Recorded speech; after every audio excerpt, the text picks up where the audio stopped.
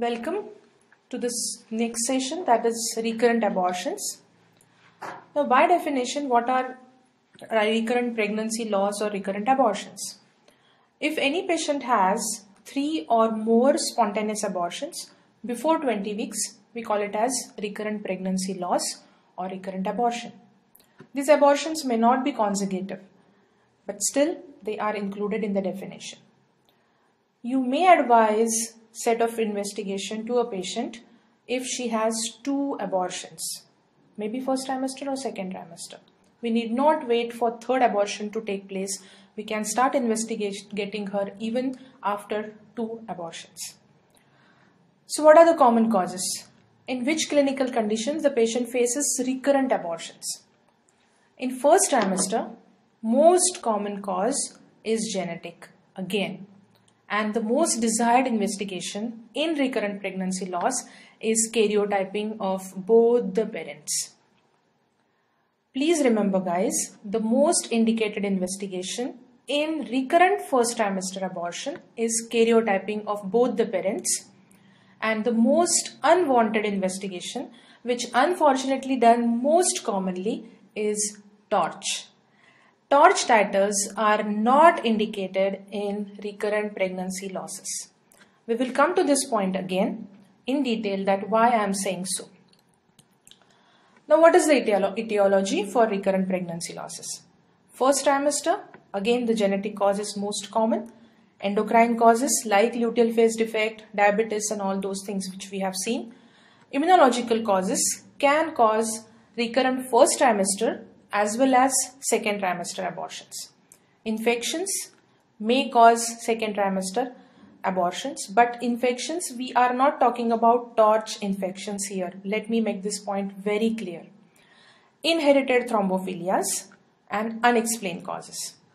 Second trimester, mainly anatomical causes like congenital anomalies, again septate, bicornuate, unicornuate uterus, cervical incompetence, intrauterine adhesions, uterine fibroids that will lead to recurrent pregnancy losses. Maternal medical illnesses, again metabolic disorders, chronic renal diseases, hypertension or other chronic diseases can also be contributory factors. Immunological causes, both first trimester, second trimester recurrent losses, Rh isoimmunization, usually second trimester, and unexplained in both the things. Now, points to remember, very important things. Most common cause, genetic factor. But last time when we saw isolated abortion, the most common genetic abnormality for isolated abortion was trisomy, and that also trisomy 16. Now mind well that most common genetic abnormality in recurrent pregnancy losses is balanced translocation. Please mind this point very well, that trisomies cannot be in all pregnancies. Like one pregnancy trisomy aborted, second will again have trisomy, again will get aborted, third will again have trisomy. This will not happen. But if any of the parents would have balanced translocation, means some genetic material is lost from the chromosomes, but it's not lost completely. It is balanced, translocated from one chromosome to another. But when a conceptus is formed, that can have unbalanced translocation, and thus that conceptus will not survive and will get aborted. So parents, they do look normal, they don't have any genetic abnormality as such. You have to do karyotyping in cases where you find that patient is aborting successively or consecutively or 3 or more times in early first trimester. So remember, balanced translocation is the most common genetic abnormality leading to first trimester recurrent pregnancy losses, and the investigation of choice is karyotyping of both the parents. Most common cause in second trimester for RPL is cervical incompetence. The cervix is incompetent. After certain gestational period, the os just opens up and the pregnancy gets aborted. Torch infections, which includes toxoplasmosis, rubella, hepatitis, CMV viruses, usually understand that suppose a patient gets infected with any of these, there is formation of immunity at that particular place or in that particular patient. So how, once she gets the immunity, how next time again if she gets that infection, immunity has already there in her body. So it's not going to cause recurrent abortion. So please understand, torch titers which caused a huge amount to the patient is not indicated in cases of recurrent pregnancy losses. It's the most unwanted investigation for recurrent pregnancy losses. It can cause isolated abortion, but then patient will have immunity against that particular disorder. Next time, the cause may be different. I hope that you get this point very straight. Now, what investigations we should do if we have patient of recurrent pregnancy loss? As I said, parental karyotyping, then the hemogram, then we should go for hormones to rule out hypothyroidism, hyperthyroidism, TSH would tell us, prolactin, then anticardiolipin and lupus anticoagulant. These are the factors which I am talking about, immunological causes, where antiphospholipid antibody syndrome comes in. If required, we can also investigate the couple for inherited thrombophilias. Antiphospholipid antibody, acquired thrombophilia. Inherited thrombophilia is another screen where we have deficiencies like protein C, protein S, factor V laden mutation, prothrombin gene mutation, homocystinemia, antithrombin levels we need to check. So this is a completely different package to see whether that patient has inherited thrombophilias. And other causes for uterine anomalies, we can have investigations like hysterosalpingography or hysteroscopy. Now let's see what is this antiphospholipid antibody syndrome in detail. It's an autoimmune disorder and it is associated with recurrent pregnancy losses, but it's treatable. What happens? What goes wrong? There is formation of antibodies against our own phospholipids. The antibodies can be IgG, IgM or IgA. Most common phospholipids which are found, they are either lupus anticoagulant or anticardiolipin antibody formation or biological false positive syphilis test. These are procoagulants, means they enhance intravascular coagulation, which leads to either arterial or venous thrombosis. Venous is more common than arterial. These thrombi, they go and obliterate the placental circulation, and then that will lead to recurrent pregnancy losses or PIH, because defective placentation is one of the theories put forth for pregnancy-induced hypertension. It may lead to IUGR because there is placental insufficiency. It may lead to IUD, abruption. So because of these thrombi formation, this is the spectrum of diseases which we may see in that particular patient. Most common, most important is lupus anticoagulant. It is seen in SLE patients or the patient can be completely asymptomatic. If you investigate the patient, what you find? Prolonged PTT. Its a basic name is anticoagulant, but it's a misnomer. It's basically a procoagulant which leads to thrombosis. So diagnostic tests are prothrombin time would be normal, prothrombin APTT, that is activated partial thromboplastin time, will be prolonged, kaolin time would be prolonged, and the diagnosis which is based on this important investigation, that is Russell Viper Venome time, that would be prolonged. So if you have to conclude that your patient has lupus, you have to have these investigations that PT is normal, APTT prolonged, and Russell Viper Venome time is prolonged. There will also be presence of increased anti-beta 2 glycoprotein antibodies and decreased platelets. Decreased platelets is because of this formation of thrombi where utilization of platelets takes place. So there is thrombocytopenia or even hemolytic anemia would be there. But there is never, neutrophil count will always remain normal. I'll come to this point once again.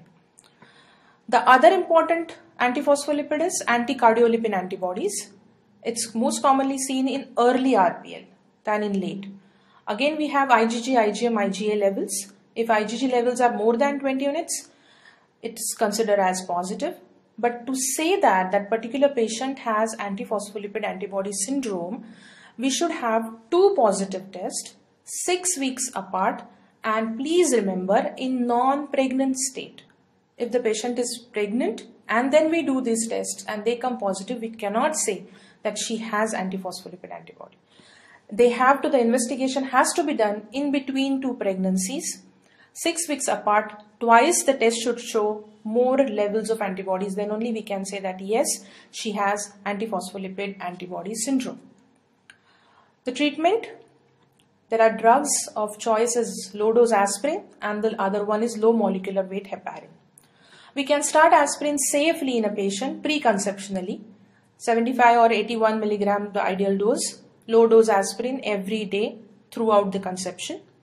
We can also start low molecular weight heparin once the pregnancy is confirmed, and till term we can continue. Then when she is likely to go in labor, we stop the drug.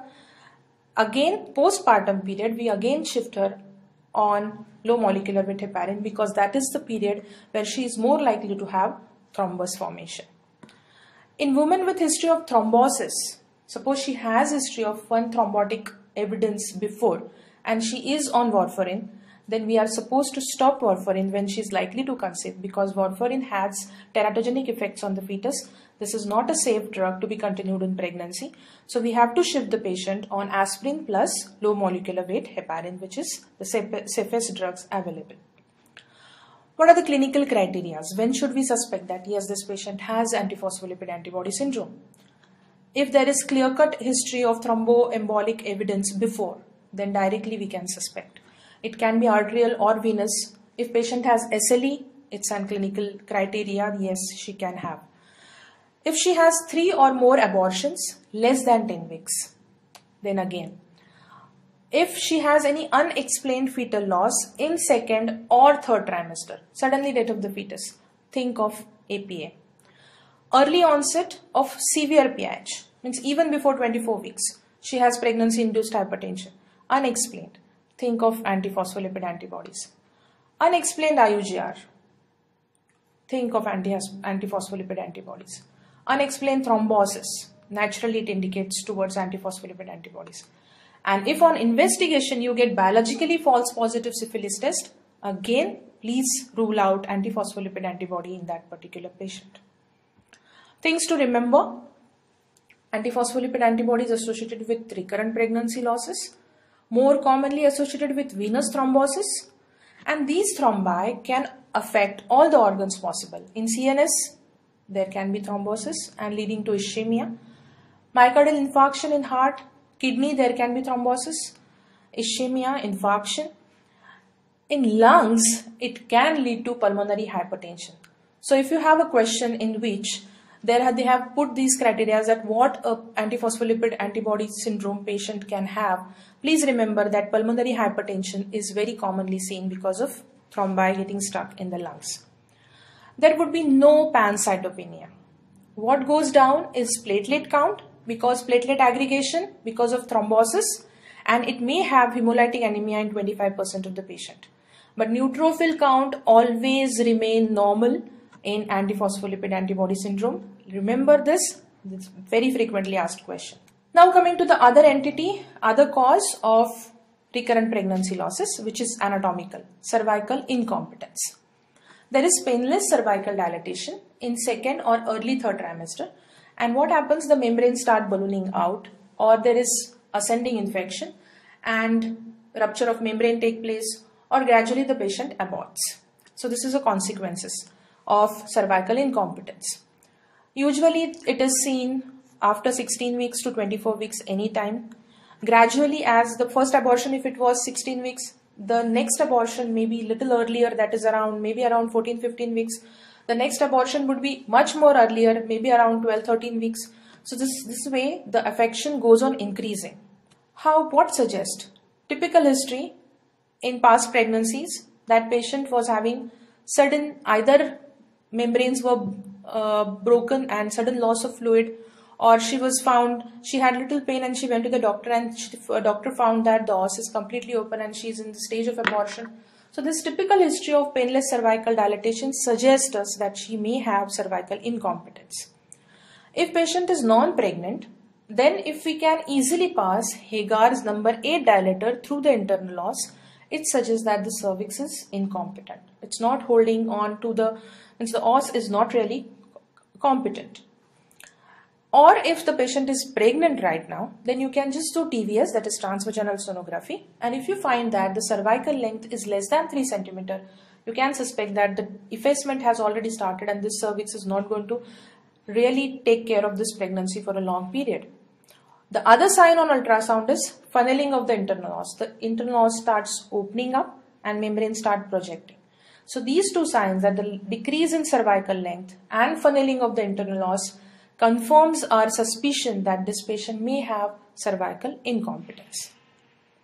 How to manage? The management is rest. We can give progesterone to such patient, but if it is cervical incompetence is well proven, then surgical management is the best.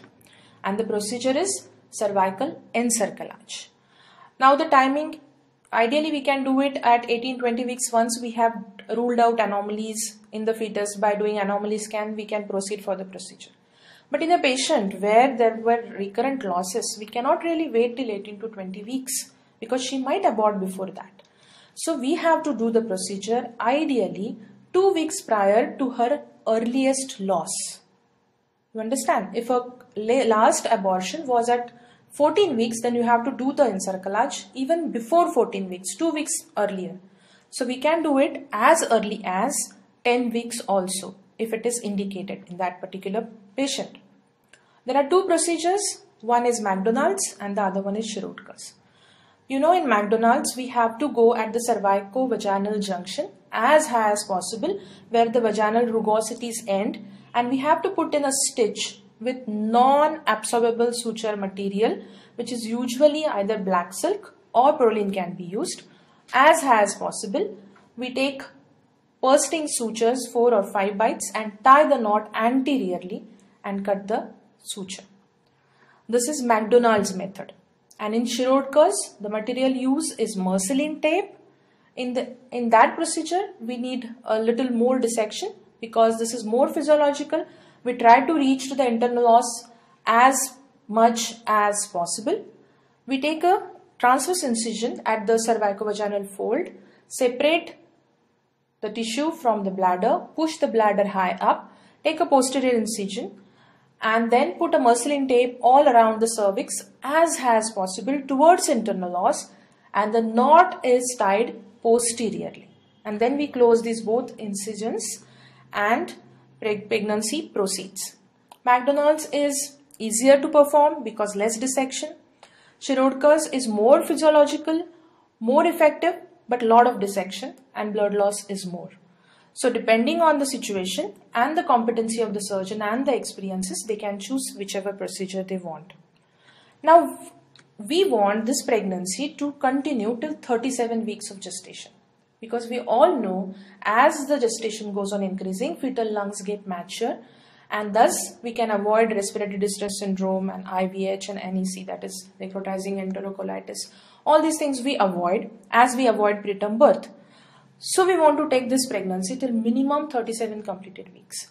So once the patient reaches to this gestational age, then we take out the stitch. Cause now we want her to go for normal labor. We want those changes to take place. Effacement, cervical dilatation, formation of lower segment. So to have all these changes, once she completed 37 weeks, we take out the stitch and let the cervix go through the physiological changes of early labor. If patient lands up in pain before 37 completed weeks, then we have to remove the stitch at that particular time, because if we don't remove, it may cause annular detachment of the cervix completely, because it's a non-absorbable suture material and cervix will go on dilating as the contractions will be there and there would be complete detachment of the cervix. So to avoid that, we cut the stitch if the patient is in labor earlier than 37 weeks. If she doesn't, then we continue till 37 weeks, take out the stitch and let her progress in labor. So things to remember, and just to revise, in a woman with history of recurrent abortion with isolated increase in APTT, what is the most likely cause? You should always say lupus anticoagulant. That is the most common cause found in recurrent abortion, and APTT is prolonged. PT would be normal, thrombocytopenia would be there, and hemolytic anemia would be there, but neutrophil counts will remain normal. Lupus anticoagulant is often identified that. Means you are thinking now that it is lupus. How to confirm? Which is the investigation of choice, that is IOC. It is prolonged APTT. And dilute Russell Viper Vinome time is the confirmatory test. So these are the important things. Once you suspect, think of lupus first. If lupus is there, to think on lab diagnosis, prolonged APTT will add, and you want to confirm it, you confirm it with Russell Viper Vinome time. If it is prolonged, it confirms that the patient has lupus anticoagulant. Bacteria indiscriminated in recurrent abortion. This is a little difficult question. That infections, we have seen that torch infection doesn't cause to RPL. Then which are these infections? So bacterial infections, and in bacterial infection, Listeria monocytogenes is the bacteria incriminated in the recurrent abortion. So these are little different points which I want you to remember, and this covers recurrent pregnancy losses and the most important points related with the subject. Thank you.